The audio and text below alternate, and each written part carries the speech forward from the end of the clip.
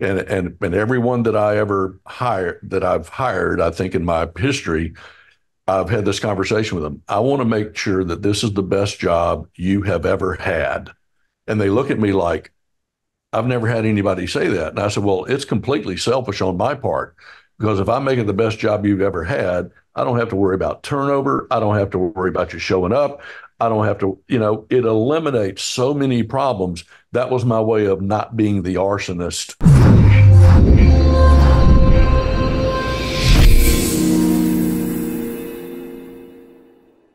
Well, hello, everybody. Dr. Ron Oberstein, president of Life Chiropractic College Weston. Welcome to another edition of our Life West Leadership Line. Today, all the way from the Panhandle in Florida, this is a vacation spot. We got Dr. Ray Foxworth with us. Ray, good to see you, my man. Thank you so much, and welcome or good to see you from the Redneck Riviera.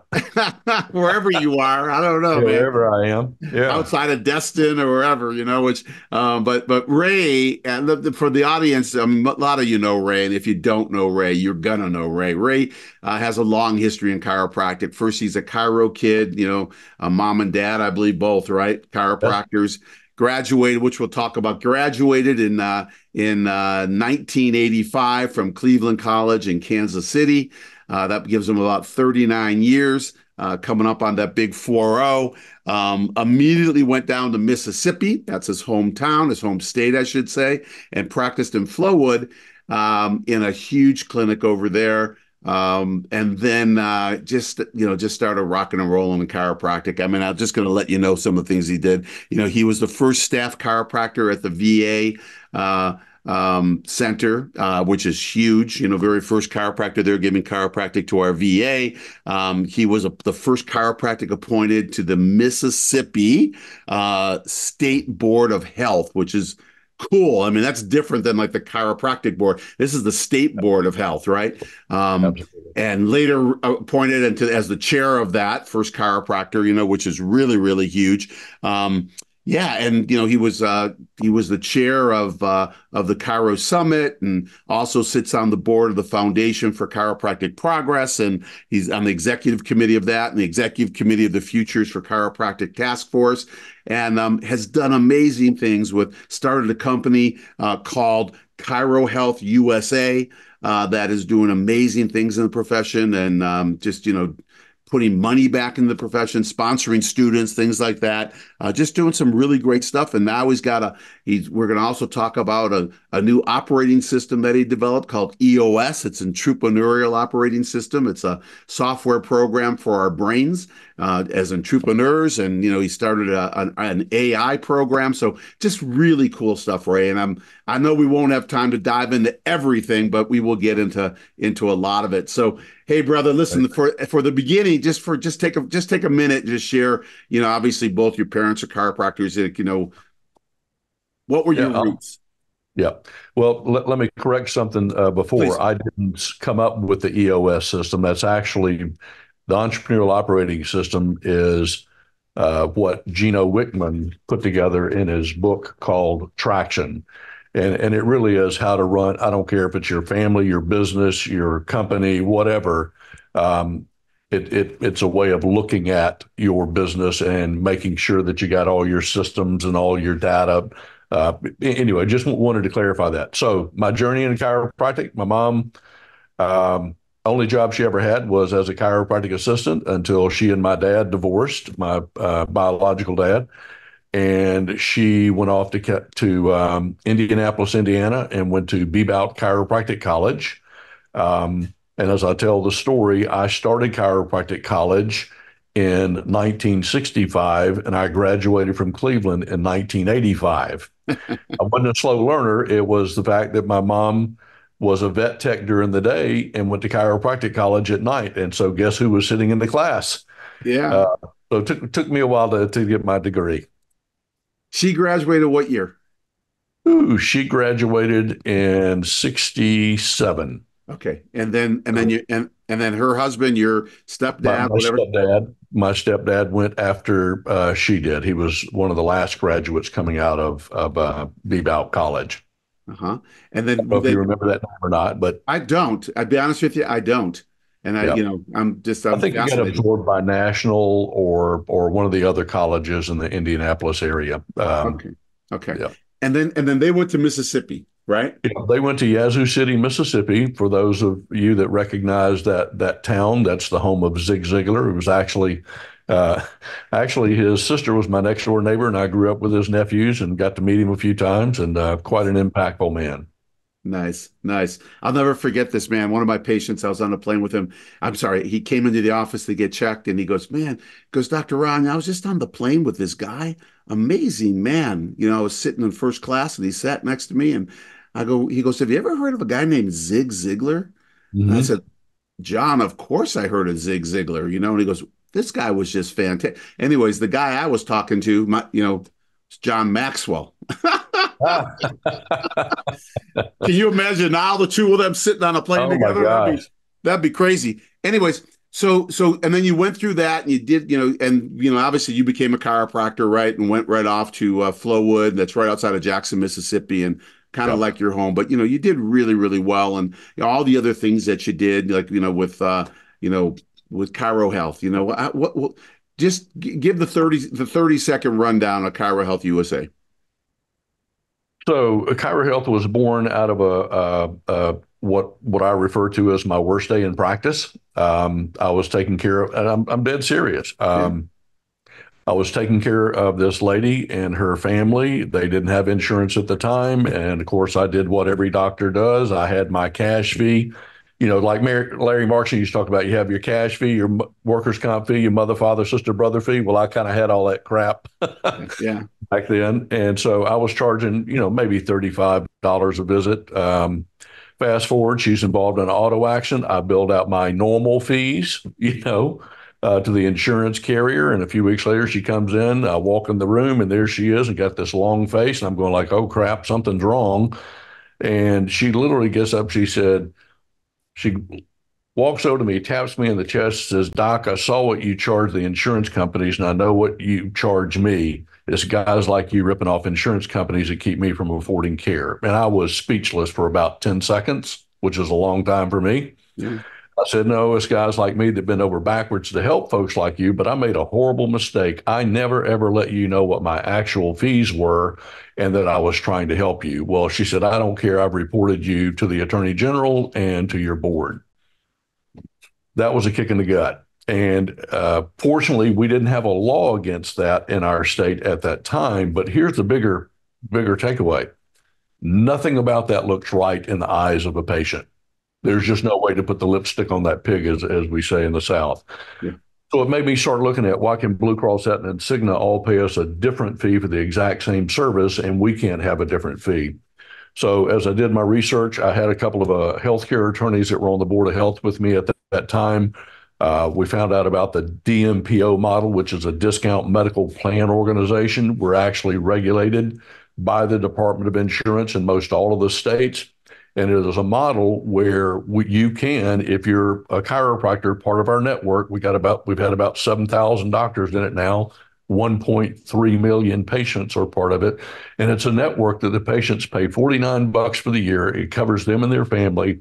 And you can absolutely have a different fee for your cash, your underinsured, people with limited benefits. Think about the Medicare patients. Medicare only covers the adjustment. And if you're not charging your actual fees for your exams, your x-rays, and therapies, and you're giving discounts, it's called an inducement. Right. And it can be considered a kickback. So pardon my French, but if you want all that bull crap to go away, you use the discount medical plan. You can bill whatever insurance allows when it's available, but you also keep care affordable for families. You can even have a family plan where the first member pays X amount of dollars, second, and we have doctors trying to do that to help families. So it's the legal way, the most compliant way to offer discounts. As a matter of fact, we call it having a profitable discount strategy, Yeah. which sounds like an oxymoron, but it isn't. No, no, and it's so It's got to important, be the right way. Listen, it's so important because, I mean, let's face it. I mean, what people don't know is that you can have your next door neighbor come in, or somebody comes in and they can't afford the care. I'll tell you, I know the laws are different in different states. I know that.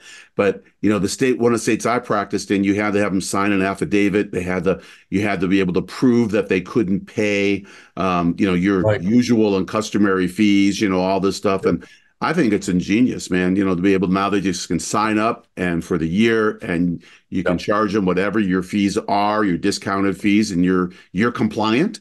You can That's practice without thinking about anything, right? And not worried about someone coming and giving you a kick in the gut, and you're good. one of the things I stress to doctors, and this has to do with anything in your practice, is if you're doing anything in your practice that you would want to change if an insurance investigator or auditor came in to see you, fix it now. Yeah, Because guess what? They may have, or probably, I mean, you don't know. So, I mean, if you're kind of straddling, I should clean this up. When do I do it?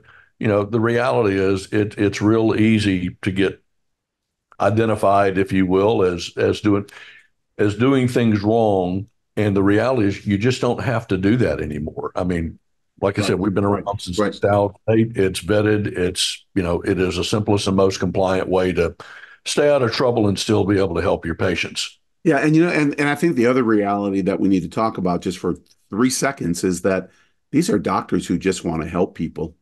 They do. I mean, it's not like we're looking, people don't discount their fees to rip people off. They discount their fees because they want to make chiropractic care or any kind of care affordable so that Yeah. people can be able to receive the care. But in today's day and age, how do you, take that lowest fee and, be able to live on that and pay your staff and do everything else? You can't. So, I hear you. And I love what you said, because Aetna, Blue, all these people, if you're in the insurance game, they're all paying different fees, and Yeah. they can legally do that. Crazy, crazy. Well, thank you, man. And thank you for what you set up with Cairo Health USA. Well, it'll be flashed on the bottom so people can get a look at that. But let's talk about EOS, man. When you told me Sure. about that at the beginning, Ray, it just was so beautiful. And in my mind, I don't know who the guy is that wrote the book. It's always going to be you. No, but I'm going to identify it with you, my new all right. software update. So so talk about it. Talk about the Sure. entrepreneurial operating system. Yeah, well, like I said, it's a book written by Gino Wickman called Traction. There's a couple of sequels to it. But I will tell you, Ron, that if I wasn't a chiropractor or I didn't have Chiro Health USA, I would be teaching EOS. They're actually certified instructors in the entrepreneurial operating system. And I will tell you that in my practice and early days of Chiro Health USA, I was always putting out fires. And as it turned out, I was a freaking arsonist. Mhm. And it's because, I'd come in on a Monday morning and I got this great idea. And by Wednesday, I had another great idea and all these great ideas, and nothing ever happened. Or I was always struggling with, this employee isn't working out, or they were working out and then they weren't. And, it's the ongoing problem that every doctor has had in hiring, retaining the right people. And so the EOS system looks at any business, whether it's chiropractic practice, chiro health, even your own family to a certain extent. And there are certain core things that you've got to look at. You got to look at your data. What's the vision of your company? What are the analytics that you look at? Uh, what core values and do you have when you're hiring? Because what I found over the years is before we identified our purpose, our cause, and our passion and our core values, it was chaos. We didn't have clarity on who we were, what we were doing, how we were going to operate. And so part of that EOS process, you use what's called an integrator, which is someone who's trained in helping bring this into a business. And it literally helps you organize your business and look at those key indicators or those key areas, your vision, your data, your marketing strategy, everything that you do in the business. And you make sure nothing falls off the plate and you make sure that things get done. So think of it like the software on your computer, it literally ends up programming your business, if you will, to operate highly efficient. So what we did in ChiroHealth is we did come up with our purpose, cause, and passion, which is, our purpose, cause, and passion is to improve the quality of lives for the doctors, their teams, their patients, and our teams. And then our core values. There's 5 of them. I'll read them off. Face each day with passion and enthusiasm, live with personal and professional integrity, always be a first responder, do the right things for the right reasons in the right ways, and be exceptional in every encounter. And everything we do, if it doesn't fit that or our purpose, cause, and passion, we don't do it. Love And it. I can, an amazing difference just in hiring and firing. Yeah. And I hear doctors talk about, well, I fired 3 CAs last year. And I'm going, you idiot. You didn't train them. They didn't turn out well because you didn't put the time in with them. Yeah, yeah, or you didn't hire the right people to begin with, and that's because they weren't aligned with, or there was no there not even aligned. There was no guideposts. It's so interesting when you look at successful businesses right now. A lot of people don't know this. Costco, or Price Club, or they became Sam's. Costco, right?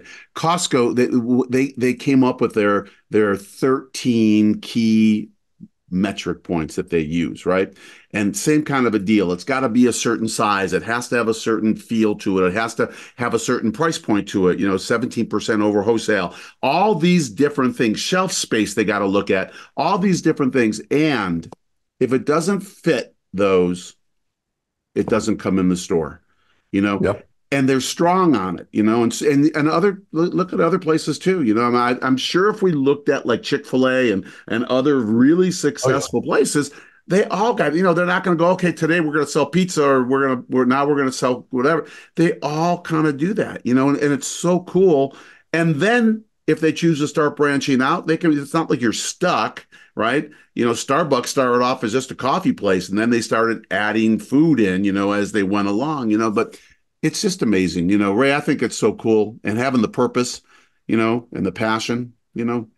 Well, one of the biggest things that it did for us, when I used to interview people, we would interview them about their skills and their experience. And what I learned through that EOS system is there's not a lot that goes on in a chiropractic office that you can't teach someone. Yeah. So when you stop hiring just based on skill set and what their history has been, and you start looking at not who people are, but who they can become, and then start looking at hiring based on character, on their ethics, work ethics, you get an entirely different employee. Because I've hired, like in the past, medical billers from medical practice. Not a good fit. It's a different world. But when you hire someone, and it's okay to hire people that have got experience, but you've got to get those character issues, their ability to play well with others, their making sure that, and this is an exercise within the EOS. It's called GWC, where you actually evaluate employees. Do they get it? Do they understand their job? Do they want it? Is there the desire, and do they have the capacity? And I will tell you that people always don't have all 3 of those. And so, especially when you onboard a new employee, you got to give them a runway, 30, 60, 90 days, whatever your number is. But probably by the end of the first 2 weeks, Sure. whether they got it or not. And one of the key things that we learned is you got to be slow to hire. But when someone does not fit your culture, and somebody can come in for a great interview run, and then they send their crazy brother or sister to come to work. It's like Oh, we get it. yeah, they can't hide their crazy for too long, and then once you see whatever the crazy is, Yeah, that's right. either it fits in with your crazy, or Yeah. just Well, not a they good. they always say this: everybody interviews well. No one's gonna, and some people who don't, Yeah, that's probably their best interview, even though it's not a yeah, good interview. But yeah. but yeah, everyone can interview well, or at least good people can, or people can put that off. But man, once you get on the field and play, it could be a whole different ball game. And Yeah, you're the two exactly right. come You were going together. to say hire slow and fire fast, right? Slow to hire, quick to fire, and that Yeah. doesn't mean if they make one little No, no, no. mess up. But here's the other thing that we learned from this. I owe it to my other team members to make sure that I am surrounding them with the best people that I can find. And everyone that I've hired, I think in my history, I've had this conversation with them. I want to make sure that this is the best job you have ever had. And they look at me like, I've never had anybody say that. And I said, well, it's completely selfish on my part because if I make it the best job you've ever had, I don't have to worry about turnover. I don't have to worry about you showing up. I don't have to, it eliminates so many problems. That was my way of not being the arsonist Yeah. in my Totally get it. practice. Totally Yeah. get it. And the other piece around that too is like invest in them. you know Oh, yeah. and listen, they're investing in you, especially in the EOS, right? They're investing in you. They're part of the purpose. They've got the passion, they've got the cause. Or they can grow into that. But investing in them, and not just in the workplace. Oh, that's- Yeah, like what are they doing and what's their passion, and being able to help them reach their goals, whether it's a health goal or whether it's an exercise goal or whatever it is, they want to buy a house, whatever it is, being able to help them and coach them, because if we really care about them, listen, no one's better at caring about our business than the people who work for us, but we got to care about them, right? yeah. I think the saying is, if you take care of your people, they'll take care of your business. And I've certainly found that. I mean, I know Christy. Yeah. I don't know if you know her story, but I hired Christy at 9:30 on a Sunday night on Craigslist. I'd never been on before, but we had just started Chiro Health, and I needed somebody to help with paperwork. And that's what she was hired for. And now here she is. She speaks internationally. She's my I always tell folks I always thought I needed a clone. Little did I know my clone would wear a skirt. Yeah, her son's going to be a chiropractor, and Yeah, and yeah. I mean, she's just so passionate about chiropractic and passionate about life. And the other thing that you talked about, and it's so true. We can train people to do metrics and to do different functions, but you can't train a lot of times heart.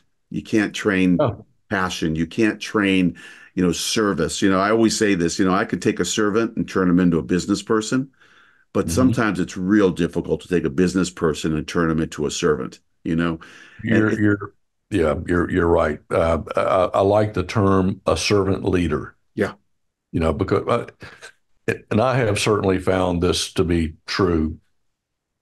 Whenever I do invest in employees, and we do a lot, I mean, in a lot of different areas that have nothing to do with our business, because the better they are at home, they're happy, they're content. It just makes for a better life for them, and it really is. I whatever I do for them, I get back tenfold. yeah. No, it just we talked about Zig Ziglar earlier. Probably the thing that has impacted me the most over my life is something Zig said. You can have anything in life you want if you help enough other people get what they want. Yes. And I mean that's just kind of my motto, and it has proven to be true for me for sure. Ray, there's a book, and I have to tell you, I read it when I first got out in practice. Someone gave it to me. This was back in 1981. It's called University of Success. I want to say Og Mandino put it together, but it's literally a thick book. It's like, but it's meant to read a chapter a night, which might be about 5 to 10 pages. And there's freshman year, sophomore year, junior year, and senior year. And every chapter is written by a different person, or multiple times they might have different chapters, but Zig Ziglar, Og Mandino, all these people, and it's all about that. It's all about the key, the secret. Everyone's looking for the secret sauce, and the truth is, the secret sauce to successful business is within us. And it really Yeah, is. It's the operating system. That's what I love about EOS. Because it really is the operating system that yeah. we got to look at, a operating system. And it's beautiful, man. Well, thank you for sharing that, and listen, we're running out of time, but I just got something I want to go into because you told me about this earlier before we got on the webcast, before I hit the record button, and I'm so enamored with what you said. I want to know a little bit more about Cairo AI. Okay. Cairo, Um, it's Cairo. Chiro AI. Yes. So think of artificial intelligence with a chiropractic education and perspective. So my good friend and colleague Johan Marin, has worked for us for 10, 15 years. Anything you ever see in print, the Chiro Health logos, the image, everything about us is a result of he's our marketing guy, he's our graphics guy.